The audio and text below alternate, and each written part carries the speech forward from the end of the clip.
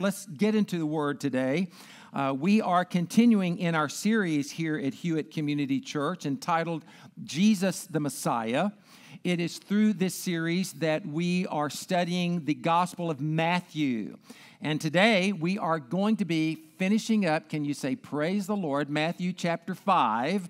We've been in Matthew chapter 5 for a number of weeks. However, we are not done with the Sermon on the Mount. We still have 2 more chapters to go with the Sermon on the Mount. However, we're finishing up chapter 5. And chapter 5, especially the last few weeks, Christ has been offering up examples or standards of discipleship. Did you know that Christians are supposed to live differently from non-Christians?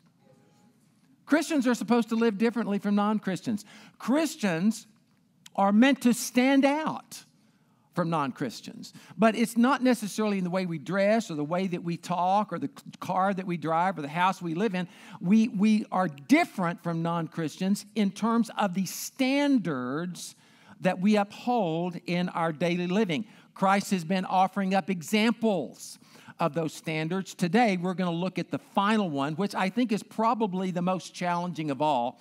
And this is the standard on loving our enemy. That is a stipulation for discipleship. So let's go ahead and get into the scripture today. Matthew 5:43 is where we're going to be beginning. And I'm going to break protocol here. Normally I preach out of the NIV Bible. Today, we're going to preach out of the New King James. We're going to look at it in this version today. Some of you are so excited thinking, ooh, revival today. We're preaching out of the real Bible. All right.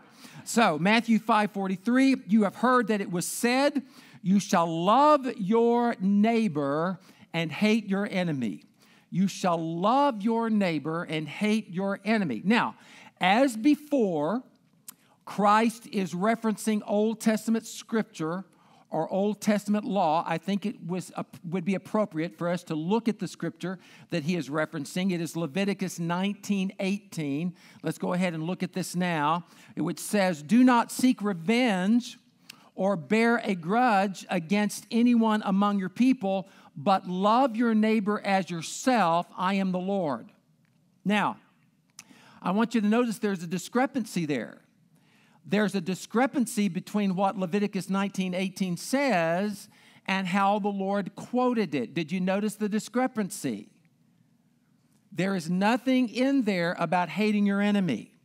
There is nothing whatsoever that is said in Leviticus 19:18 about hating your enemy. As a matter of fact, you will not find an Old Testament reference that encourages hating your enemy. As a matter of fact, it would be quite the opposite. Let me give you some examples. Exodus 23:4. Look at this with me. If you come across your enemy's ox or donkey wandering off, be sure to return it. That doesn't sound like an act of hate to me, does it to you? And consider Proverbs 25:21. If your enemy is hungry, give him food to eat. If he is thirsty, give him water to drink. So what is the point here?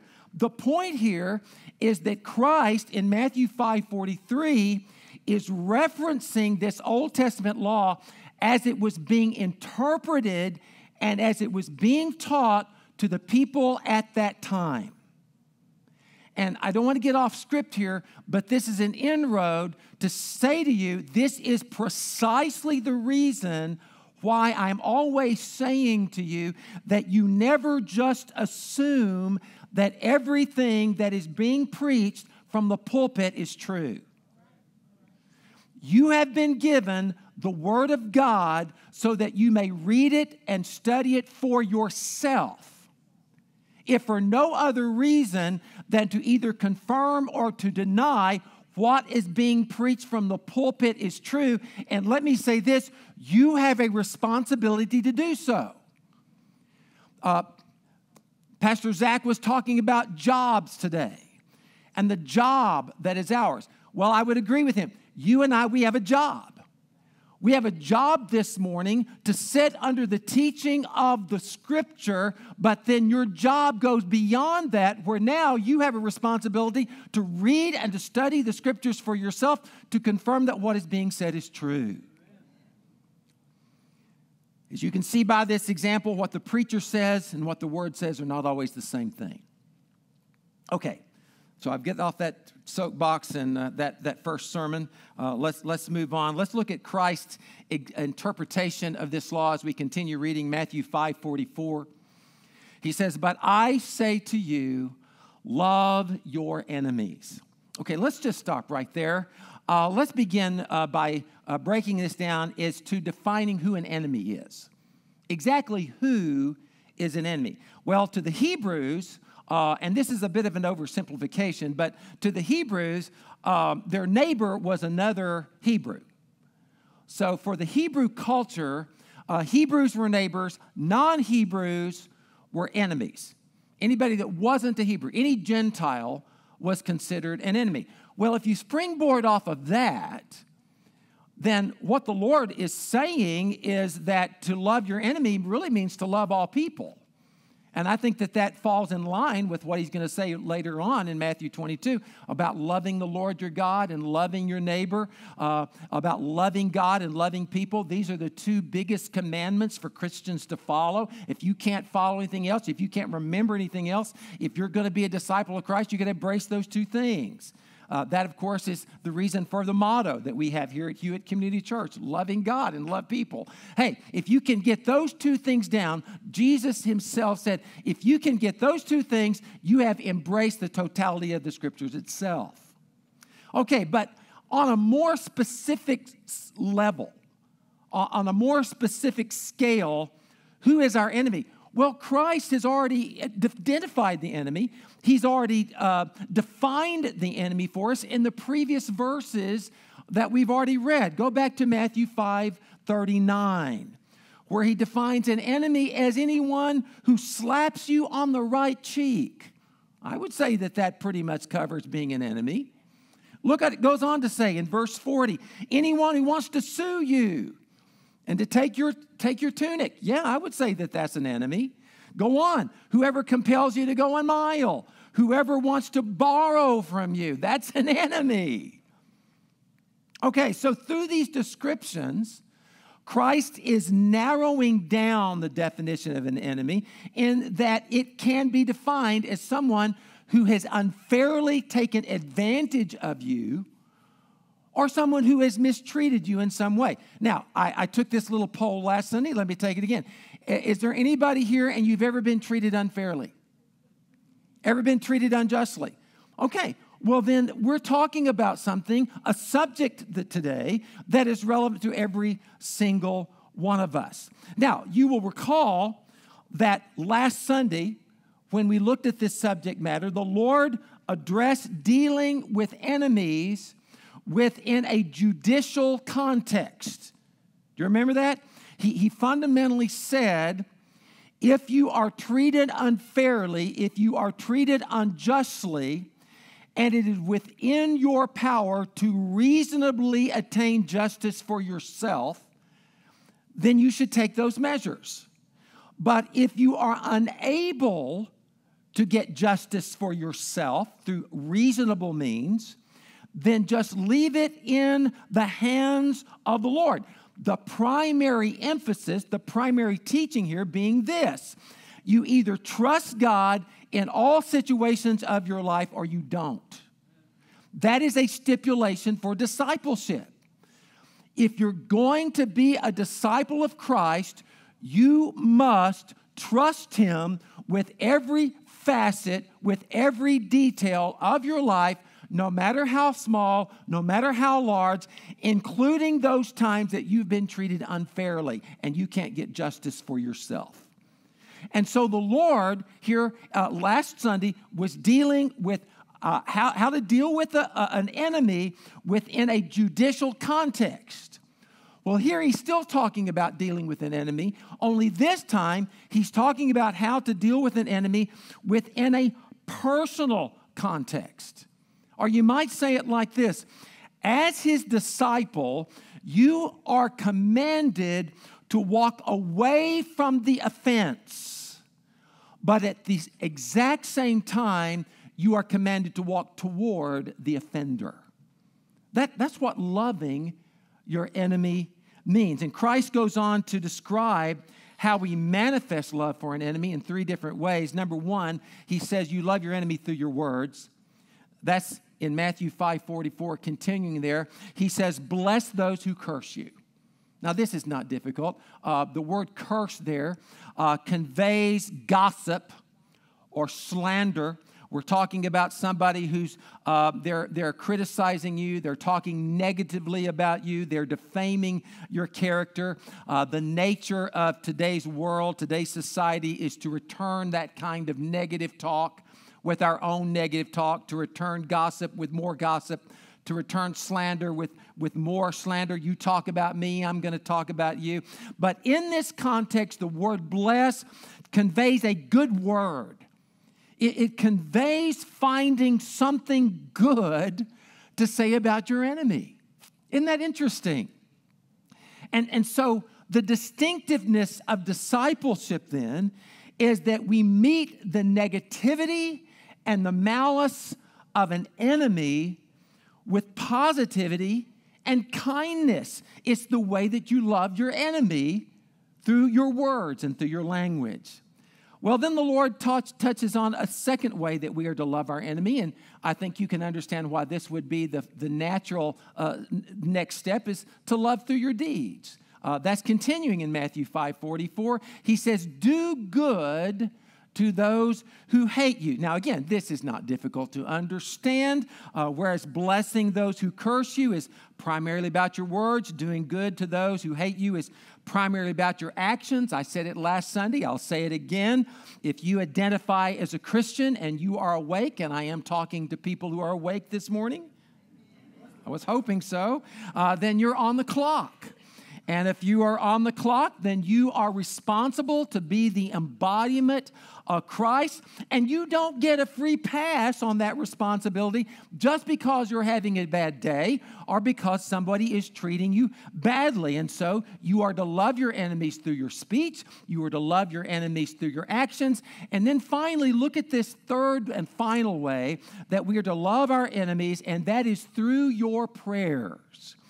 Through your prayers. And this is the most significant of all. Matthew 5:44 again. And pray for those who spitefully use you and persecute you. Now, let me tell you why this is so important.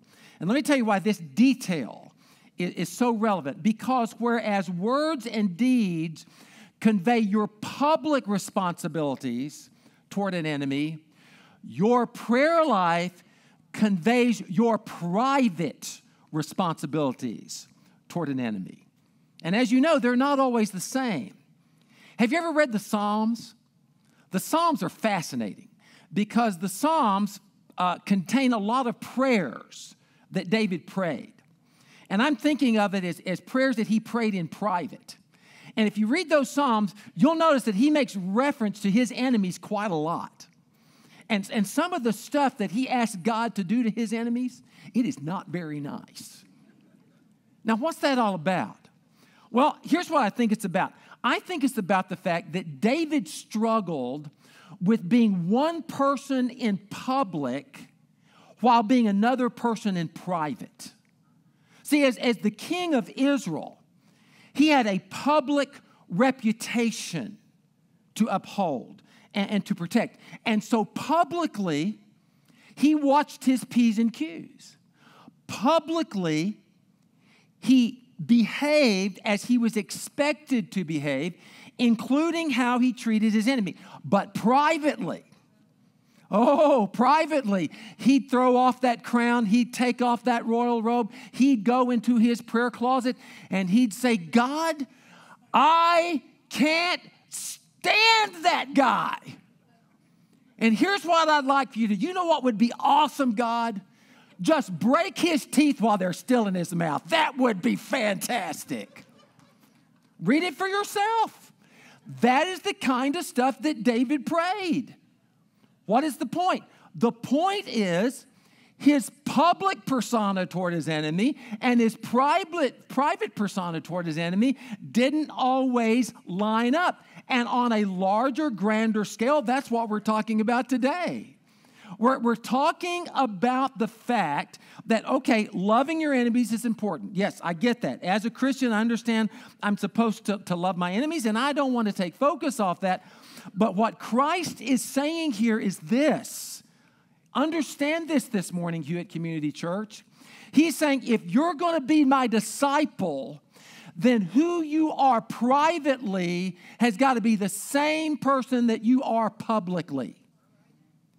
You can't be one person in public and another person in private and expect to be my disciple. No disciple of mine is going to love their enemy on the public front, but not love their enemy, but disdain their enemy on the private front. And he goes on to explain why as we continue reading in the scriptures. Number one, he says, because you are sons and daughters of God. Let's go back to the scripture, Matthew 5:45. That you may be sons of your Father in heaven, for he makes his sun to rise on the evil and the good, and sends rain on the just and the unjust. Now, I want you to notice a detail here. Notice here that Christ identifies the Son as his son, or as the Father's son. Now, we've talked about this before. Ownership equals sovereignty, right? When you own something, you are sovereign over it. When you own something, you can do with it whatever you want. You're not obligated to do anything. Whatever you do is because you choose to do it. I was congratulating Deborah,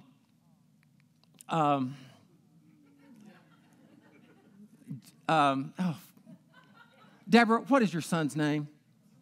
Jerome. Jerome, I'm so sorry. I just had a senior moment just there, Mort.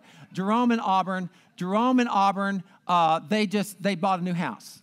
They just got a new house. Can we congratulate them on their new house? And now Jerome and Auburn, they can paint those walls purple if they want to. They can paint them orange. They can paint flames. They can do whatever they want. They are sovereign over their house. Well, that's what the Lord is saying here. He's saying the Son is my son. I'm sovereign over the Son. God can do whatever he wants to do with the Son, and he doesn't have to answer to anybody. But do you know what he chooses to do? Did you notice? He chooses to allow his Son to rise on both the good and the evil. He chooses to allow the rain, his rain, to fall on both the good and the evil. What is the point here?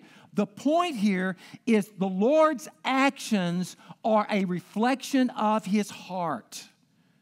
Or you might say it like this: the rising of the sun and the falling of the rain proves that God loves all men privately in the same way that he loves them publicly. And so in this context, the word son means imitator. That's the role of a son. I've shared it this way before. My name is Ken Riley Jr. I am the son to Ken Riley Sr. And happy Father's Day to you, Dad.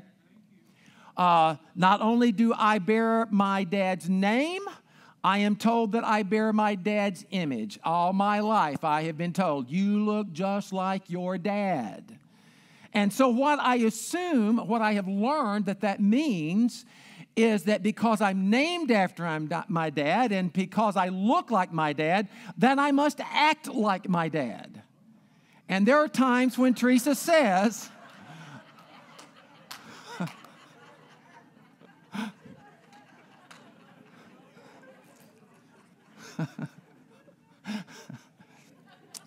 oh, well, let's get this over with.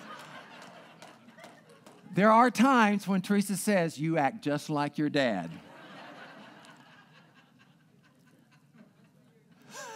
Where was I? I don't even know what I was talking about now. The point being is that if you are a son or a daughter of God, and you are a son or daughter through Christ, then you have a responsibility to act like Christ, because in the spirit realm, you have his name and you look like him. You remember I've talked about that before? In the spirit realm, when you go before the throne of God, it is as if you have never sinned. That's what I mean by looking like Christ. You're sinless.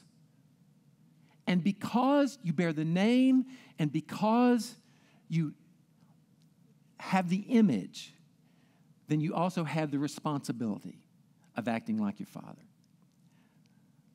1 John 3:18, dear children, let us not love with words or speech, but with actions and in truth.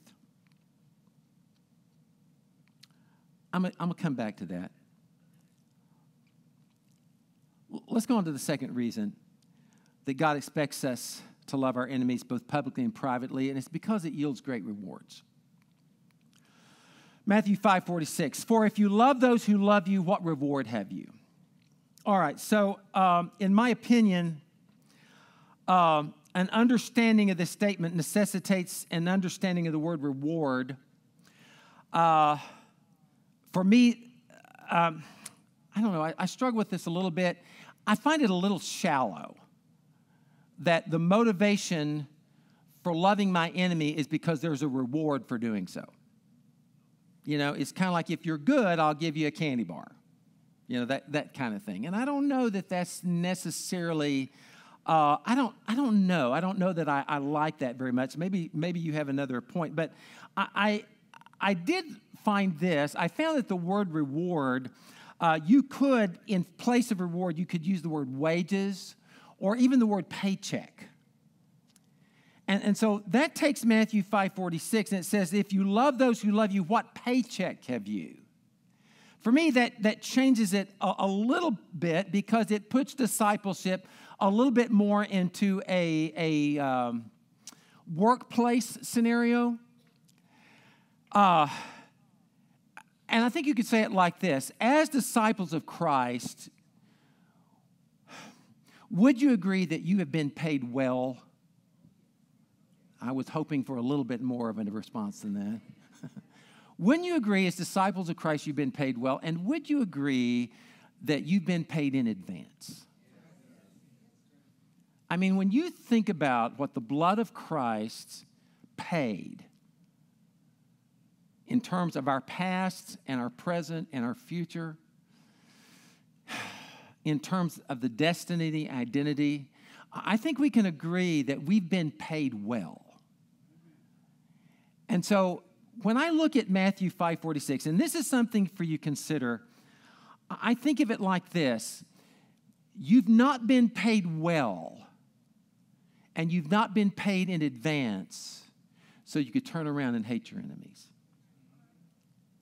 You've already been paid to do your job, and you've been paid well to do that job. And so now, love your enemies because you're paid to do so. And now I take you back to 1 John 3:18. Dear children, let us not love with words or speech, but with actions and truth. I talked about this last Sunday, that those words, action and truth, those are workplace words. In this context, they're workplace words. And what they mean, that if you are a Christian, and again, I said it before, I'll say it again. If you're awake and you're a Christian, you're on the clock. As a Christian, you are the official representative. You are the official voice and the face of the kingdom of heaven. You are the face and you are the voice of Christ.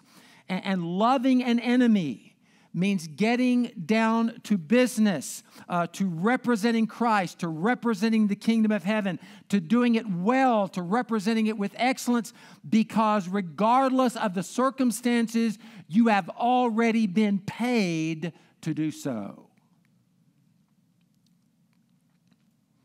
That brings me to the third reason that God expects us to love our enemies both publicly and privately.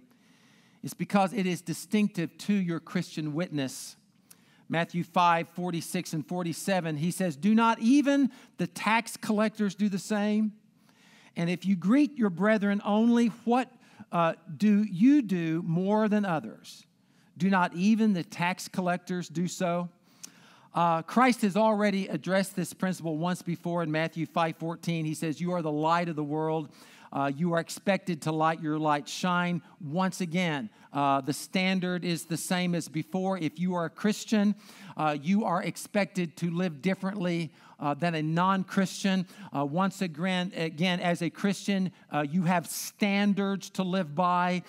Here again, Christ clarifies that our distinctiveness is not revealed through the clothes we wear or the songs we sing and the prayers we pray. Our distinctiveness is revealed through our unrestricted love when we restrict ourselves to only loving those who love us back. We lose our holiness. We make ourselves common. We make ourselves no different from anybody else. And God's people were never meant to be common. God's people were never meant to go with the flow. God's people were never meant to get lost in the crowd. God's people were meant to stand out in the crowd. And so it is with this in mind that Matthew 5 closes with this statement in verse 48. He says, "Therefore you shall be perfect just as your Father in heaven is perfect."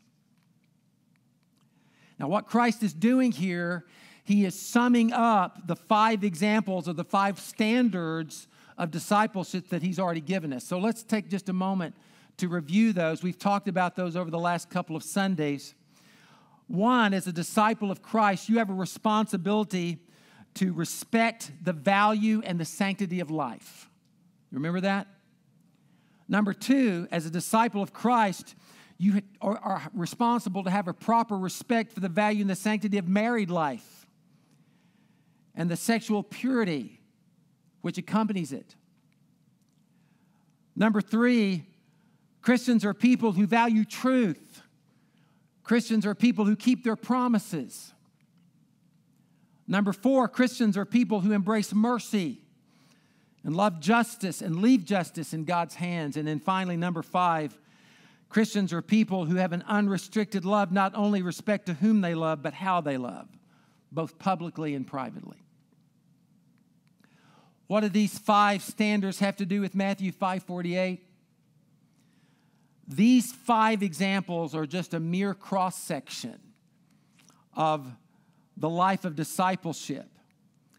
And yet, I don't know if you've thought about it like this, but if these were the only 5, if these were the only 5 things that we were required to do, if these were the only 5 things that we were responsible for keeping, wouldn't you agree that we would still need the help and the advocate of a Savior? What Christ is pointing to this morning is that even if sin were not the problem, even if sin weren't the problem, now it's a problem, but even if it weren't, we would still need an advocate. Even if sin were not the problem, we would still need a Savior. We would still need somebody that was stronger than us and wiser than us and more experienced with us. We would still need an advocate who could come alongside us to help us bear the burden of these responsibilities so that we could meet the goals of discipleship. Even if sin were not a problem, we would still need a Savior, and we do need a Savior every single day. We need the love of somebody who's going to love us when we act like his friends.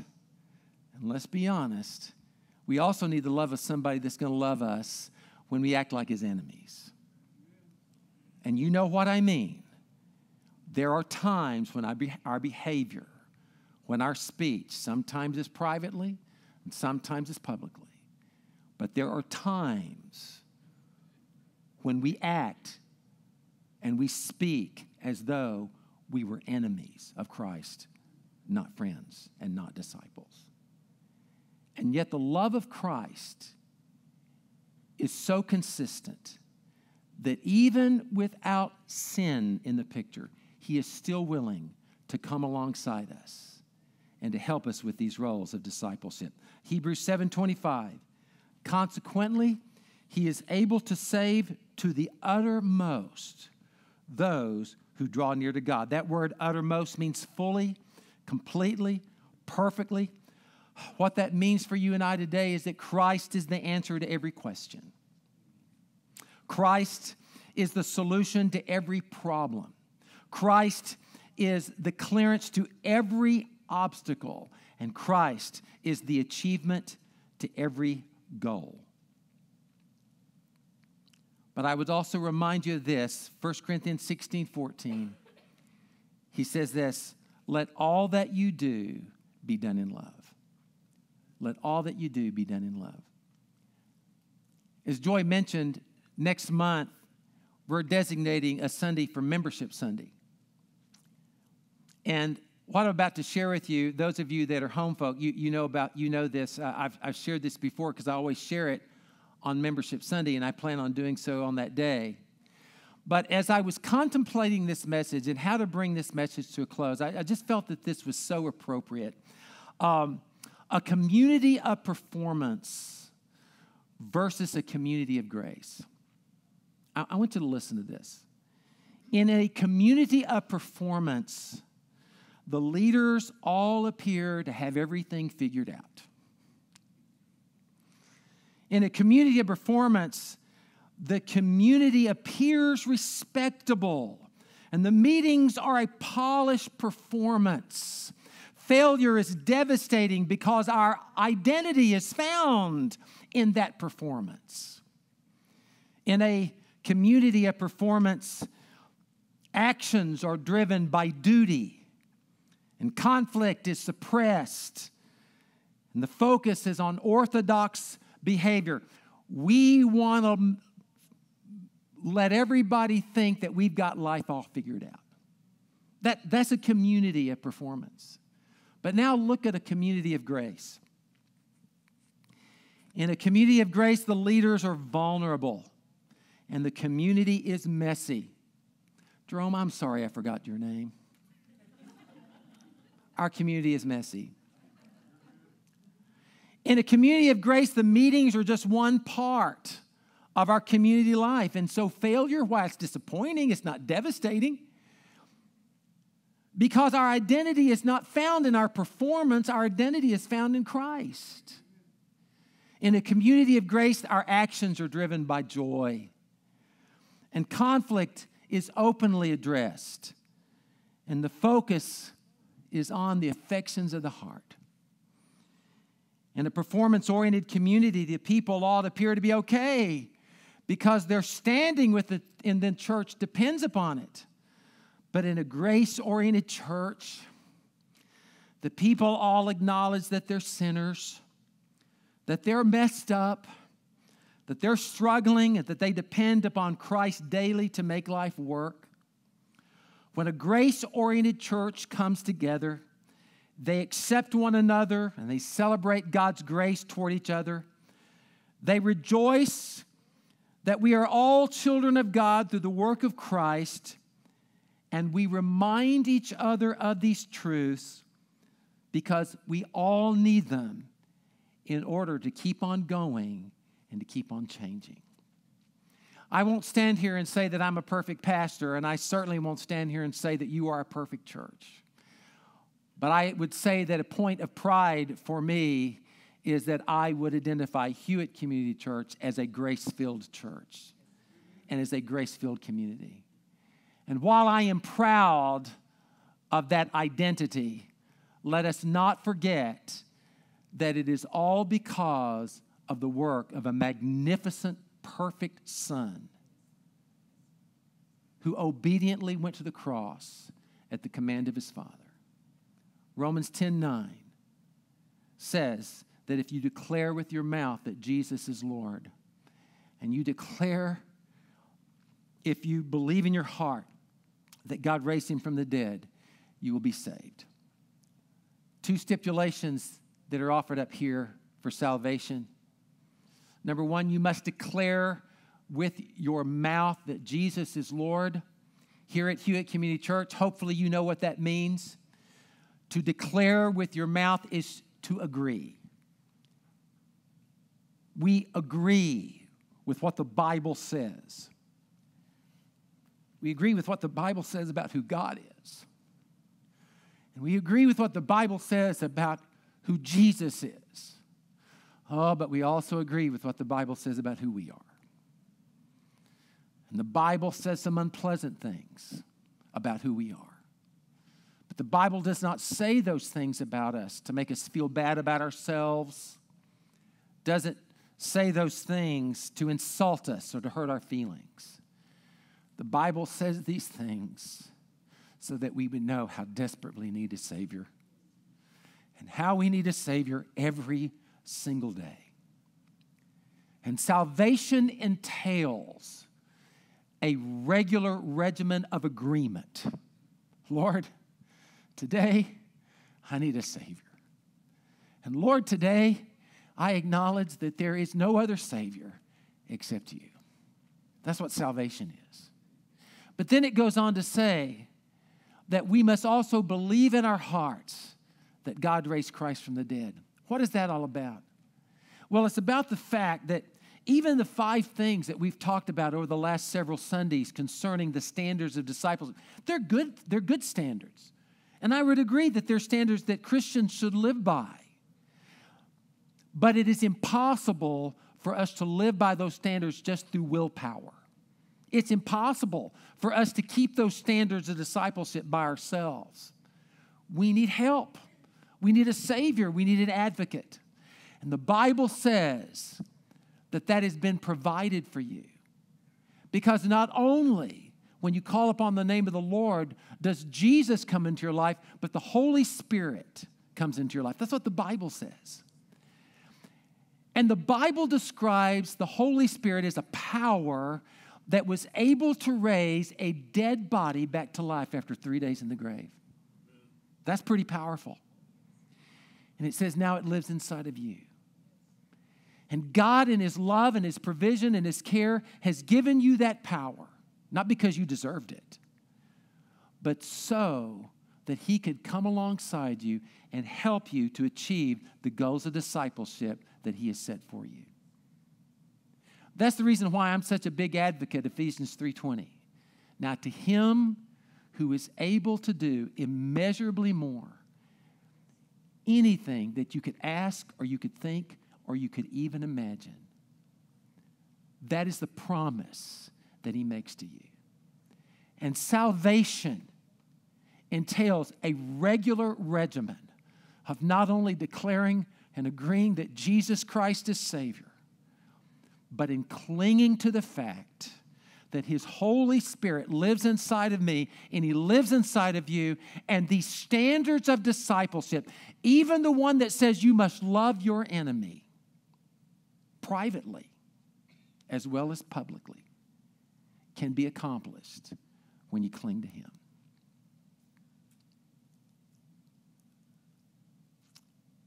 I just want to close with a word of prayer today. Father, we come to You in Jesus' name.